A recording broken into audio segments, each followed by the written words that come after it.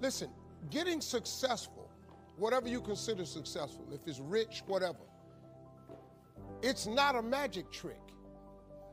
It's not God picks certain people he'll make rich and certain people he don't. He gives all of us as his children the power of choice. You have a say-so in that. You can decide to be rich, and with God's help, it's highly doable. But you first have to think it. The difference between successful people and non-successful people is here. I'm no better than none of y'all. I'm not a better person than you. I'm not a better Christian than you. God don't love me more than you. None of that. If you want to be successful, you have to change this. This has to change. Listen to me. It's not what makes it hard is your lack of belief that it can happen for you. The fact of it is, though, it's very doable. See, but you got to change, though. If you keep doing what you've been doing, you're going to keep getting what you've been getting. So if you're at a place in your life and you ain't happy with it, you have to change some things. But you have to make a conscientious decision that you're going to change. And it's not dependent on anybody else. It don't matter what your mama think. It don't matter what your coworkers think. It don't matter what your siblings think. It don't matter what your children think. It don't matter. They have nothing to do with it. This decision is yours and yours alone. It's two people born in a hospital every day. It's a person that's born in a hospital that's going to get a job, and somebody born in a hospital that's going to give them a job. You get to decide which one you go. You get to decide. Let me tell you something. You get to decide if I'm going to be rich, poor, mediocre, plentiful, happy, sad. You have a decision to make. Your mind, all right, here we go. This is the teaching moment. Let me give you this so you can get on with your 2019. You walk in the house, you pick up the remote control. Let me teach you how this works. And you press the power button. When I told you 2019 will be the best year of your life, but you have to claim it. You have to expect it to be the best year of your life. You have to live your life with the expectation that great things are coming your way. And that's how it works. Now let me teach it to you. You grab your remote, you press the power button. What do you expect to happen? You expect the TV to come on. Guess what? It come on. If you want to see Sports Center channel 46, and you press 46 and OK or select, what do you expect to come on your TV? Sports Center. And guess what show up? Sports Center. They got the concept of creating a remote from the Bible. See, God is tied to all of this. You better understand what I'm trying to tell you now. The Bible says, a man is as he thinketh. God created us in his image.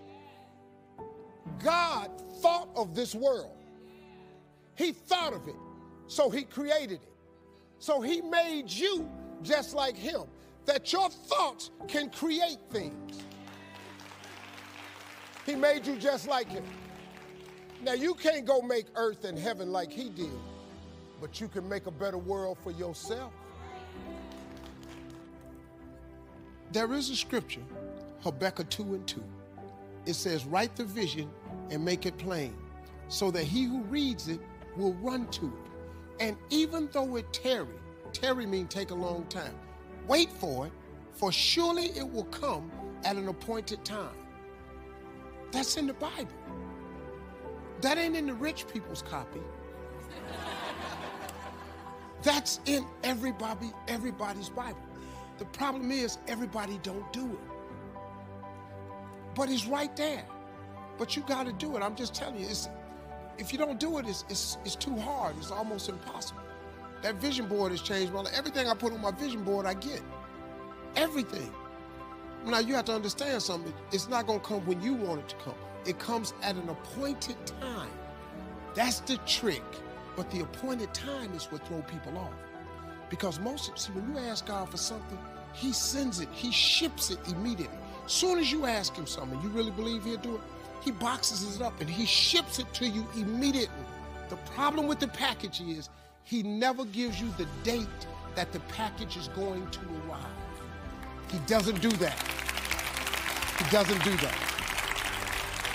Because if he told you the date that the package would arrive, it would destroy the requirement he has of all of us, which is faith.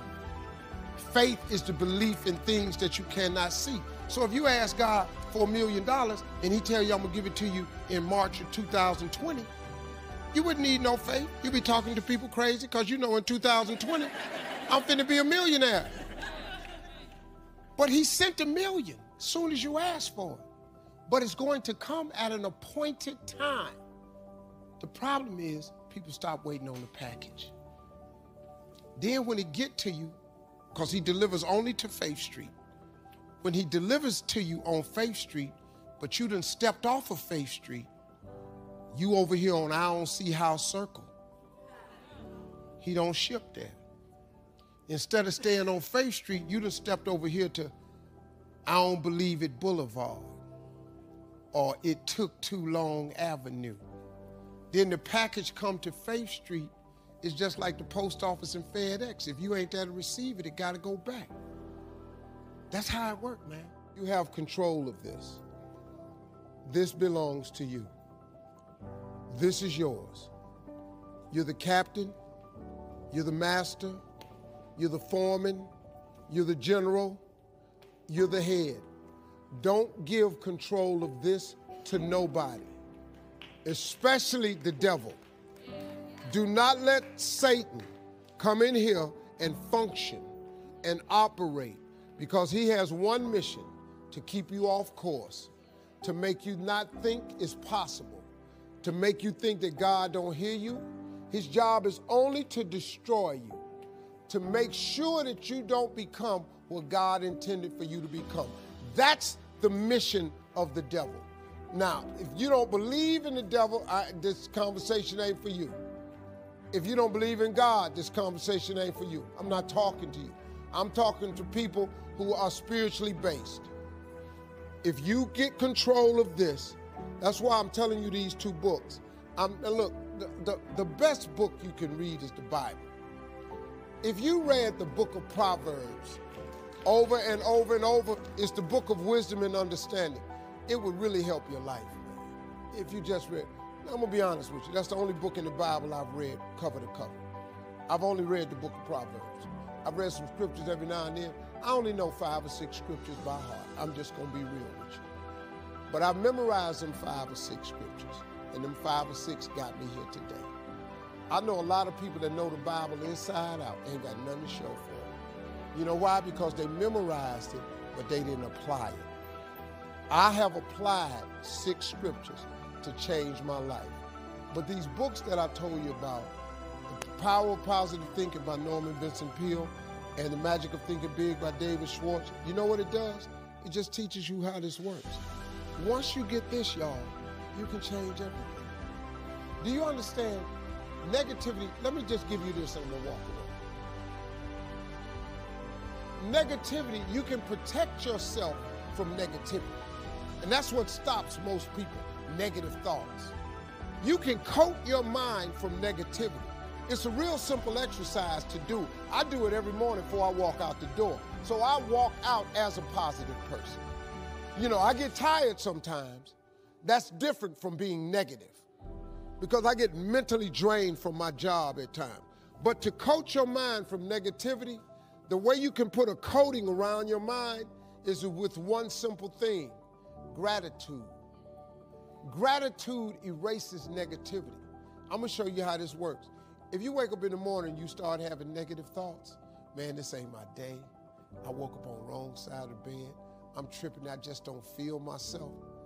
Every time you feel, in the middle of the day, if you feel yourself doing that, stop, just stop for a second and start going over in your mind everything you have to be grateful for. Not everything you want, everything you already have, because what you have is substantial. You just haven't gone over the list and taken inventory in a long time. But the fact that you can walk, that's a blessing. The fact that you woke up, that's another blessing. The fact that you can see, think, reason, that's another blessing. The fact that you can go somewhere and get yourself something to eat, that's another blessing. The fact that you can go and turn the key and call someplace home, that's another blessing. The ability to dream is a blessing. The fact that you have an opportunity to get it right is another blessing. The fact that you're beautiful, that's another blessing. The fact that you have any measure of health, that's another blessing. And I'm just talking to you, I don't even know you. I could give you 50 things you ought to be grateful for right now. I don't even know you.